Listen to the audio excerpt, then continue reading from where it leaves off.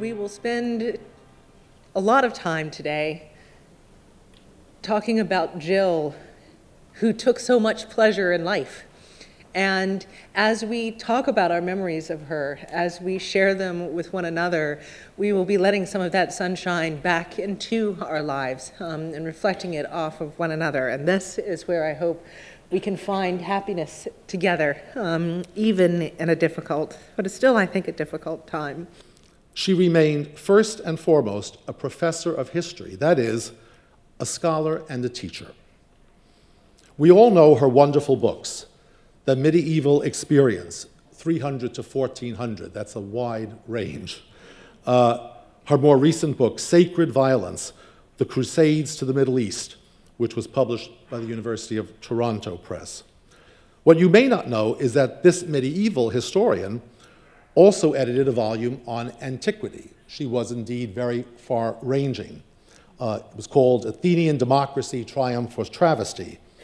As it happens, this was my first encounter with Jill's work, since I used that book when I was a student. Jill was like a grandmother to me, and I know she would hate the fact that I called her a grandmother, but she was the one that really held my hand at this university after my dad passed away. He passed away the very last day of my freshman year, and Jill was the one that got me up and convinced me to keep going and convinced me that I still had a purpose in one of the darkest moments of my life. Jill was a true Renaissance woman who embraced life with gusto, whether it was acting classes, music concerts and theater, or teaching at NYU in Florence, discovering young artists, exploring new restaurants, or throwing lively dinner parties with Will Medonic, her beloved husband. Jill made her friends feel life is fun.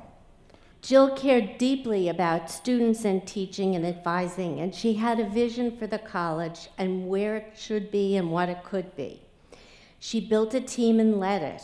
I saw her disarm powerful opponents with her intelligence, her charm, and her well-thought-out plans. A charismatic, visionary leader, Jill's secret weapon was that she could track details and she understood people.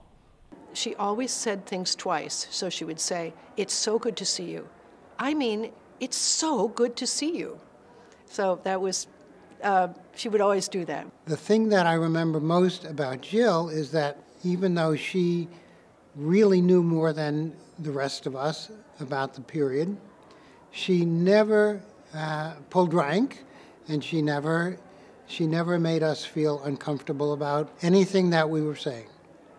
The ability to mentor as thoughtfully and effectively, to be a friend as thoughtfully and effectively, and to be as human as Jill was a product of goodness, and thus it's also a result, and perhaps more importantly, a manifestation of Jill's own merit.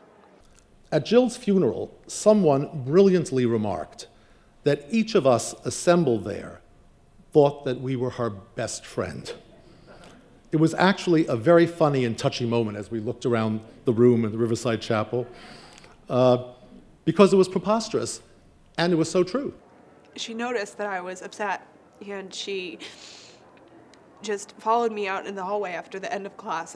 I didn't want to talk to anyone. I wasn't looking at anyone or anything. And I don't even remember her saying anything to me. She just gave me a really big hug. And that's what I needed. And that was Jill. I knew her as a well-turned-out person. I never knew what went into that. I didn't know anything went into that. I thought she was just lucky. When she was dean, Jill met Will Medonic, the love of her life, and she embarked on happier days. Handsome and charming and intelligent, he adored his Jilly, and he bragged about her to everyone. My husband and I invited Jill over to dinner, and we also invited Will, and I had said to Will, perhaps he could introduce Jill to a lot of different people because she was very eligible. And well, it turned out that that dinner, they walked home together, and the rest is history. She was a wonder, and very private, and very lovely, and wanted so much to learn about acting.